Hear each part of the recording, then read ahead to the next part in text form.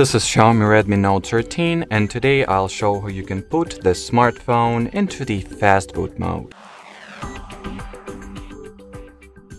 So to start, you will need to switch it off entirely, so press and hold the side power button for about 3 seconds or so.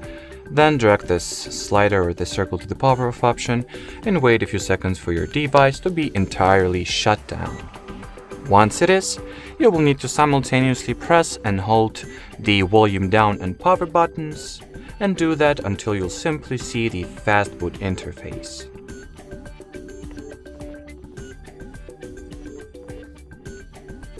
So here it is, you are now in the Fastboot mode, and if you would like to exit it, just long press the power button and your phone will be restarted back to its normal operational mode, or back to its regular system.